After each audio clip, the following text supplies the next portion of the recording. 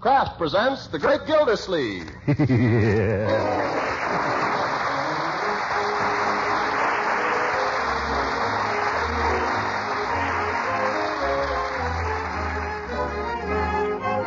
Kraft Cheese Company will also bring you Bing Crosby every Thursday night.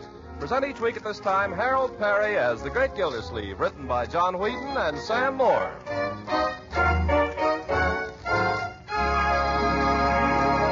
We'll hear from The Great Gildersleeve in just a moment. But first, an old proverb says that you've got to spend money to make money. Be that as it may, I'll twist that old saying around and tell you how one clever homemaker spends just 3 red ration stamps to save red ration stamps. Oh, that sounds odd. Try doing what she does with Pabstet, the delicious, nourishing cheese food of 100 uses. First, make a smooth cheese sauce with Pabstet and a little milk. Then pour it over leftovers of meat or fish or vegetables or rice, fixed any way you like, and see how family appetites react to that simple magic.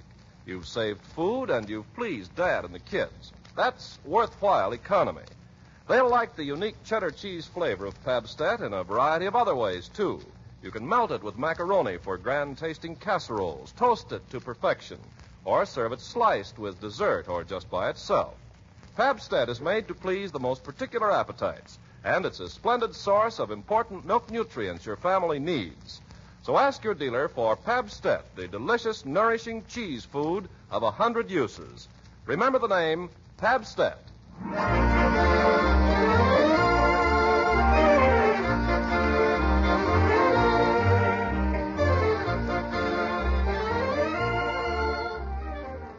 First came the horse. In time, the horse was eliminated, and a self-propelling vehicle was developed through the efforts of men like Henry Ford, Stutz, Chandler, and others. None of these could have foreseen that the culmination of all these centuries of progress would be a 1940 6-cylinder four-door sedan at the wheel of which could be found Throckmorton P. Gildersleeve. Yet that's where we find him today, just turning into his driveway and heading for the garage. Something seems to be amiss, and it sounds like the motor. Come on, Jenny. Come on, old girl. We're almost there.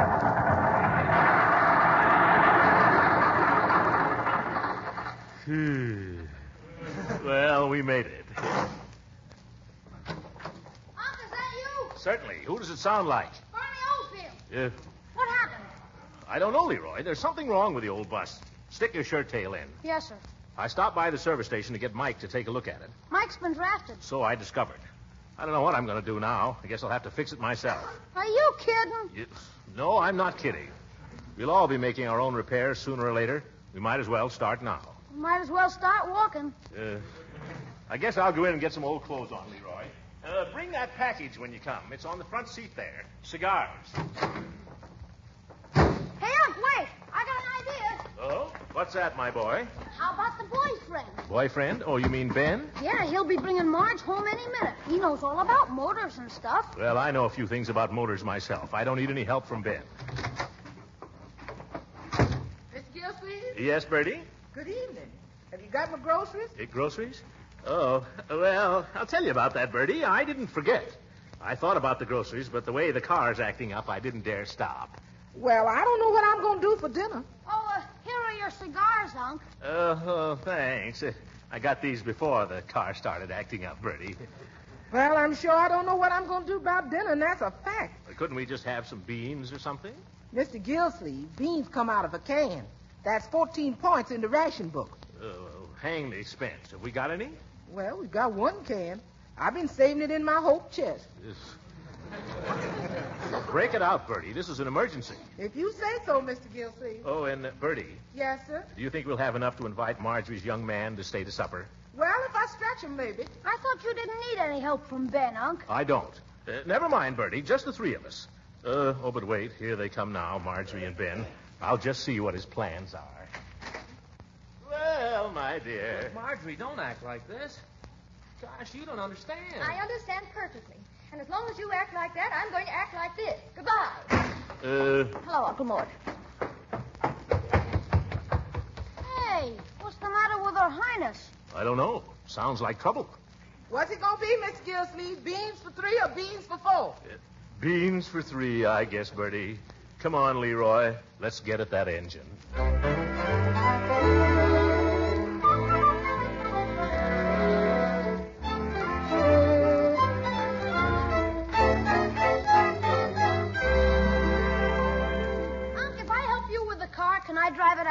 No, Leroy, you may not. Just a little. Just down the driveway. No.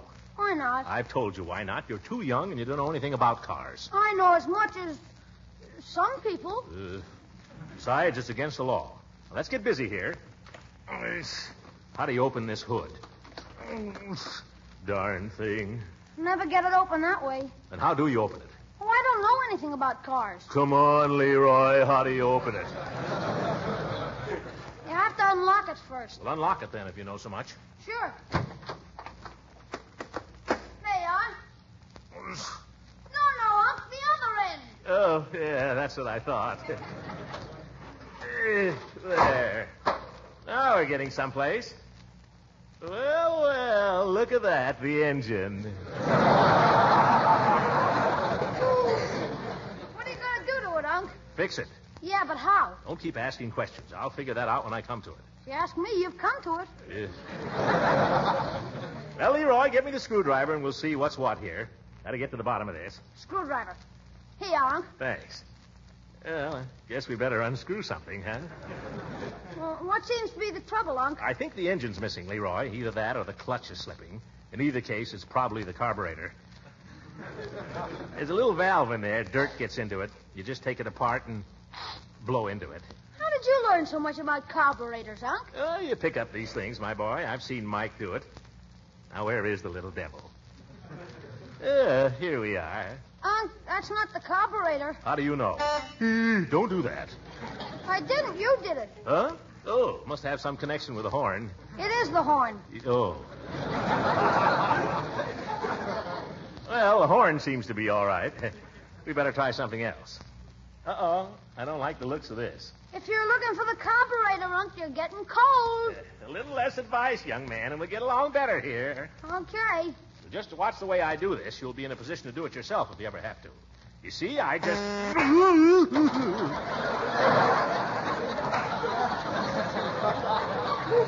It sticks. You get a shock, Unc? And I bumped my head, too. I dropped the screwdriver in there. It's down inside the engine there. You'll probably have to take the grease pan off to get it. Well, how do you get the grease pan off? Screwdriver. Fine. What did Marjorie have to go and get in a fight with Ben for? Well, I'll just have to see if I can reach down in there and get it. Unless you want to try, Leroy. Your arms are longer than mine, Unc. Well, agility counts, too, you know. Yeah, but I don't know as much about cars as you do. All right. Want me to boost you in there, Unc? No, keep away from me. Greasy, filthy, dirty, nasty, filthy, dirty, nasty, filthy. I got it. Well, the boy mechanic. Who's that? His Honor. Hi, Judge. Hello, Leroy. Throckmorton, what have you been up to? Look at you, grease all over your shirt. You're a mess. Yeah, I know it. What seems to be the trouble, Gildy? The engine's missing. Well, have you notified the police?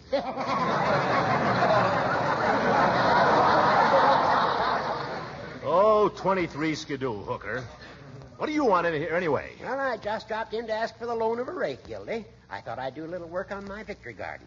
But if I can be of any assistance to you Give here... him the rake, Leroy. Okay. Unc's been looking for the carburetor, Judge, and I tried to tell him that's it. Where? Right there. The boy is absolutely right, Gildy. Any fool knows that. What do you know about it, you old grampus? You and your Rio. I bet it hasn't even got a carburetor. There's an old saying, Gildersleeve, there are none so blind as those who will not see. Go on, pull your car to pieces, scatter it all over the place, but when you've finally taken everything else apart, you'll discover that that is the carburetor. You don't have to make a speech about it. I'll take that rake now, Leroy, if you'll be so good. Here you are, Judge. I shall return it. See that you do. Thanks. You're welcome. The old windbag. He could be right, though. Leroy, just for the sake of argument, suppose we take this little gadget apart here, huh? Now you're getting somewhere. You're going to need a wrench for that, though. After all the work I went to fish this screwdriver out? Yeah, you might as well throw it back in. Here, let me see if this will fit. Leroy, I'm doing this. Okay. You getting it? Yeah, it's coming. Attaboy. Uncle Mort. Oh, what does she want? Leroy. What do you want? Leroy, don't holler in my ear. Supper. Be right there. No, you did it. There goes the carburetor all over the lot. Who did it? What did you let go for? Why did you shout for? Who shouted? Well, who let go? It came apart in my hand. If you hadn't shouted, I wouldn't have dropped it. I told you not to shout. Uncle Mort! All right.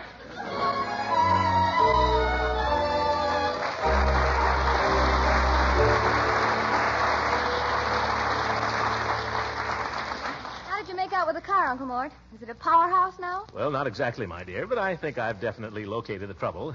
Carburetor. Well, what's wrong with the carburetor? It's all over the garage. Eat your beans. Well, I only hope you'll get it finished by tomorrow. Brady and I have some shopping to do, haven't we? We sure have. Got to get all the groceries for the weekend. Well, you can always have them delivered if you have to. Not no more. The A1 grocery doesn't deliver now? No, sir. With them, it's strictly come and get it. And the last one gets a rotten egg. That's right. You have to go down there in person and raffle for it. Yes. Well, Leroy can always run down on his bicycle. Nope, flat tire. Oh, well. Oh, come clean, Uncle Mort. Aren't you going to get that car put together by tomorrow? Oh, I'll get it put together. Don't worry about that. I'll get it put together. Just hope it'll run, that's all. Unc, why don't you just break down and get Ben to help you? He could fix it in no time. Young man, when I want any advice from you, I'll break down and ask for it. Okay.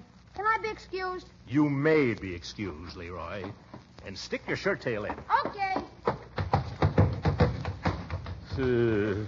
By the way, Marjorie, speaking of Ben, why don't we have him to supper tomorrow, Uncle huh? Mort, you know perfectly well that Ben and I are not speaking. Since when? Since 4 o'clock this afternoon. Oh, no, I'm sorry to hear that. We're not going to be speaking till Ben makes up his mind. About what? Whether he's a man or a mouse. Oh, I don't think you're being fair to Ben, my dear. He's a little shy, perhaps. A little. But he's a fine, capable lad, and I don't like to hear you say... Capable of putting a car together, maybe, but he's not capable of making up his own mind. Well, no, I wouldn't say that. He won't speak up. He lets people walk all over him. No woman wants to marry a man like that. Has he asked you to marry him? No, that's another thing. It's not what I'm mad about. What are you mad about? Well, down at the plant today, a job opened up in Ben's department. And did Ben get it? No. Chet Healy got it. Who? That loudmouth? Yes. Or at least he had the nerve to walk into the front office and talk to them. Not Ben, though. No, car baby, he ain't say nothing. So now he's working for Chet. Oh, that's too bad. Oh, it burns me up. Ben knows 3 times as much as Chet does. 5 times. How's anyone going to find it out if he never opens his mouth? Well, you seem to have found it out. That's different. Yeah. Trouble with Ben is he's just too nice. Everybody imposes on him, and he lets them. Every time he comes over here, you get him to work on something. Telephone, my dear. Uncle Mort, it's probably Piggy. All right. You don't want to be too hard on Ben, my dear. You could do a lot to help him if you I'm don't... not interested. Gildersleeve's wet wash. We pick up and deliver. Oh, sure. I thought you were Piggy. Just a minute. Marge, it's Ben. Ben? Here's your chance, Unc. Tell Ben I don't care to speak to him. Wait a minute now. You can't tell him that, my dear. Tell him to hold on, Leroy. Tell him I'll speak to him. Just a minute. Unc wants to speak to you. Uncle Mort, if you ask him over here, I won't see him. Now, be fair, my dear. We haven't had him over here in several days, and I think it'd be only decent... And if you use me as an excuse to get him over here to help you with that car, I won't speak to you. Why, Marjorie, I'm hurt that you would even think such a thing. Be right there, Leroy. Here he comes. Here, give it to me. Hello, Ben. How are you, my boy? Just fine. How are you? Oh, I'm fine. Marjorie? Well, I'll tell you, Ben, she's in the bathtub right now. Uncle Mort. Yeah, taking a bath, Ben. You know, all wet. Is there any message I can give her? There's a message you can give him. Tell him I don't care if I never see him again. She's dying to see you, Ben, and she wants to know if you'll come over to supper tomorrow night. I said nothing of the kind. If he comes over here, you can entertain him. Fine. She says to come early, about 2 o'clock. Yeah, we'll play games, Ben. Yeah. And, oh, Ben, be sure to wear old clothes. The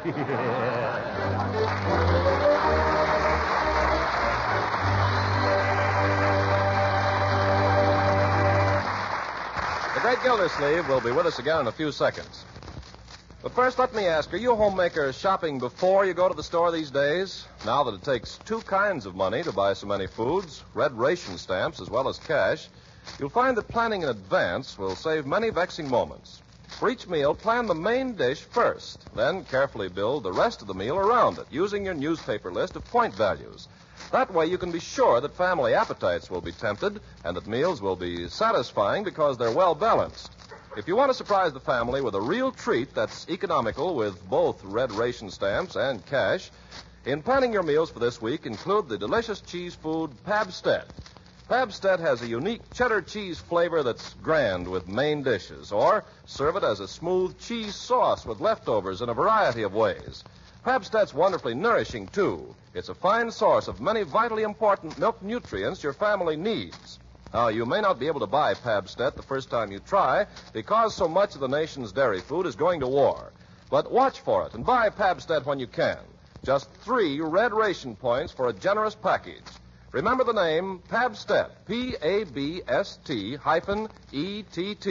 Pabstet.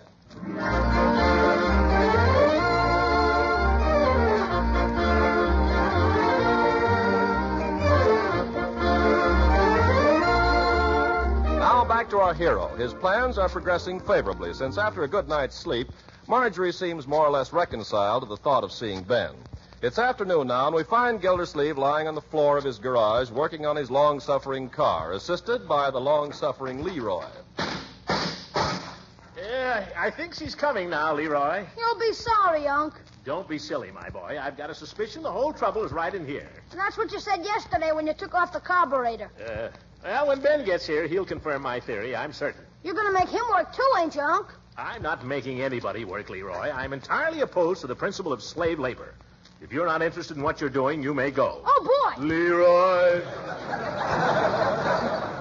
Can't I go? No. Only said that to test your character. I'd like it better if I could do some of the hammering down under there. You sure gave me the worst part of this job. Yeah, but yours is a very important part, my boy. Be patient. Oh, nuts. Well, Leroy, if you aren't a model for a Christian martyr, what on earth are you doing? Can't you see? Well, I can see you standing there with a vacant look on your face, holding that blanket as if you were going to catch somebody jumping out of a burning building. Don't make fun of Leroy, Marjorie. He's helping me with an important job. Oh, you're down under there. What's Leroy doing? Well, I'm trying to knock the timing gear loose. And once she busts loose, I catch all the pieces in the blanket.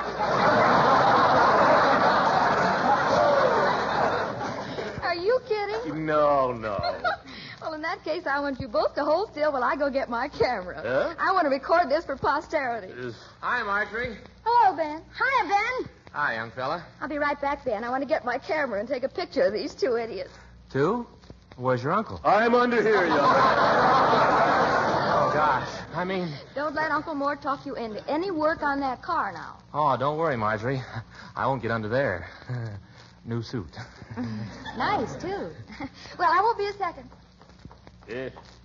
Leroy, give me a hand. I want to come up and see Ben for a minute. Okay, Unc. Blow out all your breath and pull in your stomach. Heave-ho! Ooh. Well, hello, Ben. Glad to see you. Glad to see you, Mr. Gildersleeve. Doing a little repairing, I see. Yes, I am repairing. It's every motor's duty in wartime. By the way, I'm having a little trouble getting this gadget loose here, Ben. I wonder if you'd mind just slipping under there and having a little peek. Oh, I'm afraid I couldn't, Mr. Gildersleeve.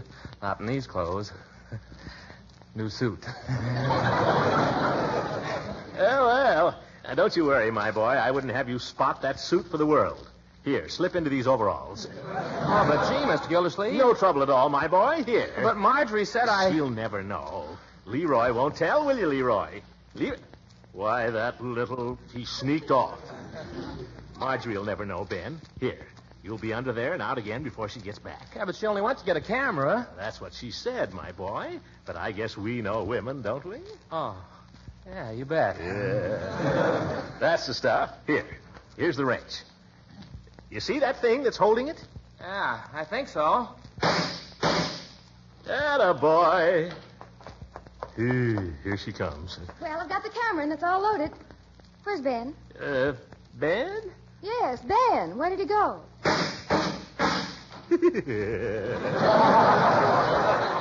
Uncle Throckmorton, you should be ashamed of yourself. Now, Marjorie. And you should be ashamed, too, Ben Waterford. Now, wait a minute, Marge. And his new suit, too. How could you do it, Uncle Mort? Overalls. Besides, it was really his own idea, Marjorie. He practically insisted. I don't believe it. Well, Ben, aren't you coming out of there? What'd you say, Marge? I said, I suppose you're going to stay down there all day. Oh, no, I'll come right out. But, Ben, did you get the whatchamacallit loose? No, I didn't. And he's not going to. Well, it'll only take a second, Marge. Oh, well, you listen to me, Ben Waterford. You haven't any more spine than a piece of spaghetti. You let yourself be pushed around down at the factory by a boy with half your ability. And then you come out here and let yourself be pushed around by a lazy old man with a big stomach. Oh! Marjorie! Goodbye. Hey, Marge. Hey. Well, stop her, Mr. Gildersleeve. Oh, gosh. Let me get out of here. Wait till I get...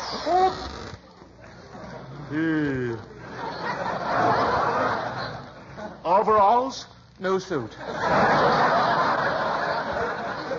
Where did Marge go? She went out the front gate, Ben, and down the street. Oh, golly, I can't chase her in these torn pants. What'll I do? Don't worry, lad. You'll be all right. Oh, it was wonderful the way you stood your ground there. Oh. By George, you certainly told her, Ben.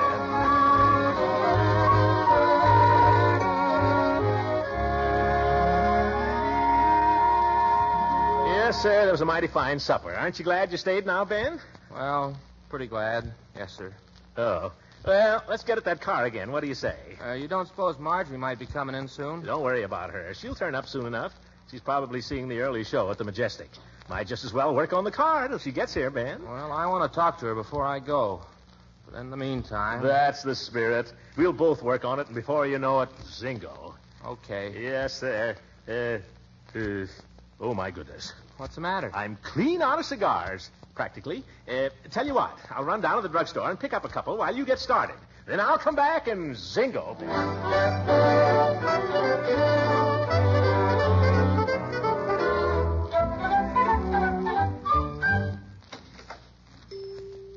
Hello, Peavy. Good evening, Mr. Gildersleeve. How can I be of service to you? Give me a couple of cigars, will you, Peavy? And make it snappy. I'm in a hurry. Yes, sir. Here they are. Yeah, 50, 75, $1 and I. Thank you. Yeah, thank you. Well, how's business, Peavy? A little quiet, Mr. Gildersleeve. I lay it all to this rationing. Rationing, but they're not rationing drugs, Peavy. And that's just the trouble. The ration stuff gets all the publicity. I see. Well, got to get going. Oh, got a match, Peavy? Oh, yes. Always got a Lucifer on me somewhere for a good customer. Here. Thanks. Well, got to be running along. In a rush, eh?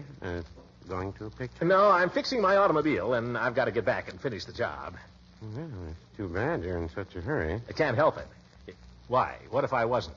Well, I was just thinking, business being so quiet and all, that maybe you and I could play just one game of Chinese checkers. Yeah, here? Now? Yes, it only takes about a half an hour. I've got the board here with the hot water bags. Yeah, well, I've got to get back to that car, Peavy. Besides, Chinese checkers is a kid game. There's no skill to it. Well, no, I wouldn't say that. There's nothing to the game, Peavy. There's more to it than you think, Mr. Gildersleeve. I'll tell you what I'll do. If you beat me, I'll give you a 10-cent soda on the house. Well, just one game, Peavy, but we'll have to play fast because I'm in a hurry.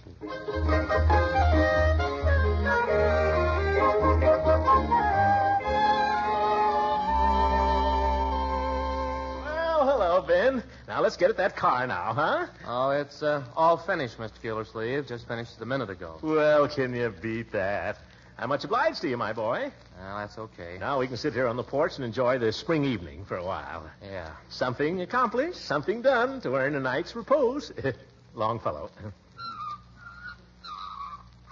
Darn rocking chair has a bad squeak. You notice it? Yes, sir. But I don't know anything about rocking chairs. You didn't happen to see Marjorie on the way to the drugstore, did you? No, Ben, I didn't. But don't you worry about her. She's probably at the home of one of her girlfriends playing Chinese checkers. She probably wishes she was here right this minute. Oh, you think so? No doubt about it. She'll be along soon. Gee, I guess you must know quite a bit about women, don't you, Mr. Gildersleeve? Well, I've been around quite a while, my boy. You get so you can figure them out. Tell what a woman's thinking just by looking at her. Gosh, that must be a neat trick. When I'm with a girl, I can't seem to think at all. Can't think? No, I just sit there and sizzle. Well, that's not the way to captivate a woman, Ben. It sure isn't. What do you suppose Marjorie's got against me, Mr. Gildersleeve? Why, that's as simple as ABC, young man. You're not using any finesse. Any what? You gotta be smooth, Ben. Look at the men the women go for in pictures. Look at Adolphe Menjou. Yeah, and look at me. Well, I'm sorry about your suit, Ben. Oh, that's all right. Gosh, I couldn't be like Adolphe Menjou anyway. I tried to raise a mustache once. What was the trouble? Well, came out pink. Pink? Yep. Been shaving pretty close ever since. Oh, there's a car turning down our street. Yeah, whose is it? Oh, it's probably Marie King driving Marjorie home. Hey, has Marie got a 42 convertible? No, that's not Marie. No, it isn't. That's Chet Healy. Chet Healy? What? Marjorie! Oh, hello, Uncle Mort. I didn't see you there in the dark. Oh, hello, Ben. Hello. Uncle Mort, I want you to meet Chet Healy. I've told you about him. How do you do? Well, how are you, Mr. Gildersleeve? Say, who's that with you? Well, if it isn't my new assistant. Hiya, Junior. Hello. Yeah, we just saw a great picture, and then we had a good look at a wonderful moon. This is a mighty attractive little niece you've got there, Mr. Gildersleeve. Oh, you think so? Yes, sir. I'd like to be an uncle to her myself. Say, Junior, what happened to your Sunday suit? What's the matter? Cat got your tongue? How would you like a punch in the nose? Oh, Ben. Now, don't worry, honey. Nothing's going to happen to me. That's what you think. Well, Say, this is quite a spectacle. I'll referee.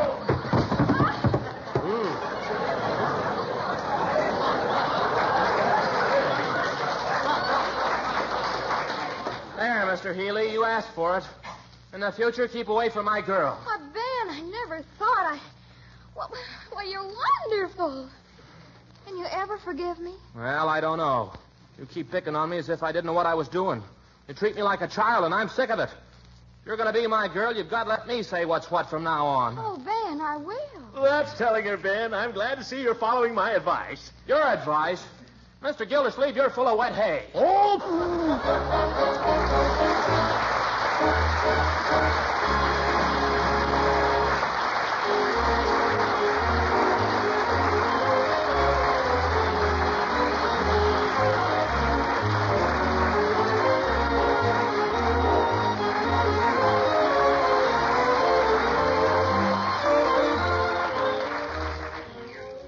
Leroy, what are you doing up?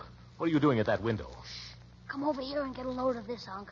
You can hear the two lovebirds out on the porch. Why, Leroy? Ooh, is that Ben laying it on? You get away from that window, young man. I'm surprised at you. What did I do? Don't you know that eavesdropping is wrong? It's dishonorable to listen in on other people's conversation. Don't ever let me catch you doing that again. You understand? Yes, sir. Leroy, did he kiss her? What do you think? Good night, my boy. Good night, everybody.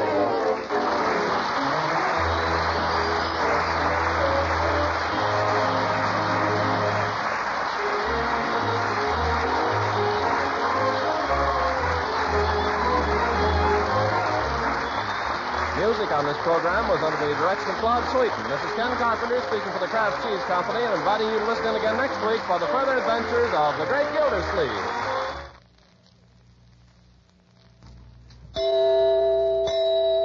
Here's a question for homemakers. What delicious, nourishing spread for bread is economical with both red ration stamps and money?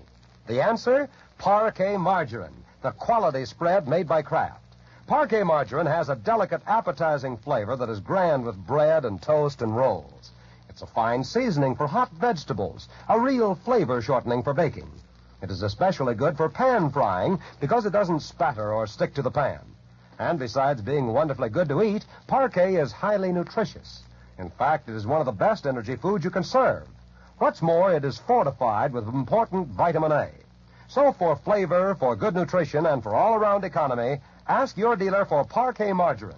If he doesn't have Parquet the first time you ask for it, it's because of wartime shortages and because more and more people are asking for Parquet every day.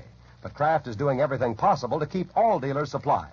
So watch for Parquet, P-A-R-K-A-Y, Parquet margarine made by Kraft.